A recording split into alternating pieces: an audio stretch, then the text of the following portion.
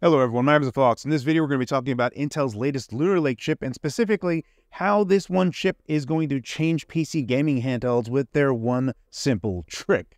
Before we get too far into this, first a shout out to PC World for getting this information because seriously without them we would be completely in the dark with what is actually special about Lunar Lake at all. There's a bunch to talk about and I thought I would make a video that's going to be positive first before we start getting in not to the negatives but more just to the expectations of what we should really anticipate regarding Intel's Lunar Lake. So before we get into that, I want to quickly hear from you in the comments section. See if you can see what's going on with Intel's Lunar Lake and if you can see the secret sauce that is happening. Okay, so what we're looking at here is the video from PC World's video on YouTube. The link is in the description field below if you're interested. Now, when we're taking a look at the comparison between Meteor Lake and Lunar Lake, I want you to pay very close attention to what's going on. Both of these are frame capped at 60. Tell me if you can see specifically where things get very interesting.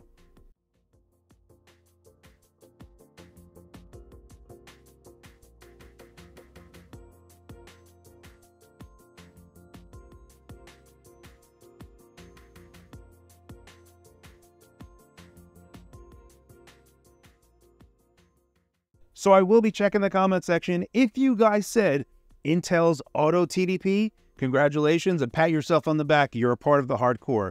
Yeah, if we take a look at this, Intel's maintaining of 60 FPS and fluctuating power based on hitting that FPS cap is really good here. This is exactly what we want to see when we would say, hey, I just want to hit 60 FPS, make sure this game hits 60 FPS, and put whatever power into the system to achieve that.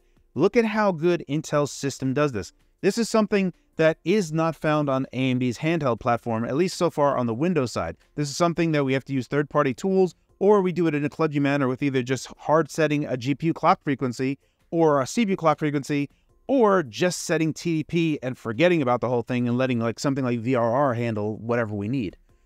This is excellent from Intel's side, and because Lunar Lake is doing so much better than Meteor Lake, we have a lot more headroom because even when 15 watt to 17 watt, obviously this thing can go much further. You look at Meteor Lake and it's going up to 30 watt. This is going to be its tail end of where its power limit is. So we're going to start seeing diminishing returns after that. But inside of Lunar Lake, we still have a lot of headroom left. It's going to be remain to be seen how far we can go in any given direction. Obviously, we don't have any other information than what we have currently. But if we take a look at how AMD fares in this situation, just with using like their AMD Chill, it's terrible. We are using a tremendous amount of power, and really, we're not even getting any real benefit for the FPS cap. The FPS cap is kind of fluctuating all over the place. Frame times are terrible, and you're going to be wasting power doing so. So there is no real purpose to ever set an FPS cap on AMD, either using Riva Tuner or their AMD Chill. So just looking at this particular scene, this is not ideal in any sense and not something I would suggest. However, we can easily tune this up so that we're actually using significantly less CPU package power and we get a better result and something that's a little bit more in line with what we should expect comparing it to Lunar Lake. So that's what I did here. I actually tuned up the system myself so that we're hitting a more consistent 60 FPS frame cap. However, I put a very hard clock limit cap, which means that we're going to get an FPS reduction in some scenes. However, the amount of power that we're going to be using will always stay consistent. So when we take a look at this, we're going to be getting a pretty consistent 60 FPS when we're taking a look at AMD's 8840U Hawk Point versus Lunar Lake. If we take a look at the package power, you're going to see we're going to be using around 10 to 11 watts for CPU package power. And even though Lunar Lake will be going from 15 watt to around 18 watt, you have to remember Lunar Lake includes the RAM inside of that package power scope, which AMD's 8840U does not. That is in the total system power, and that's why I also include it there. If you were wondering what type of total system power Intel's Lunar Lake is using, it's basically going to be the display, the fan, Bluetooth, and Wi-Fi. So those three things are going to be what we would consider the extra from total system power.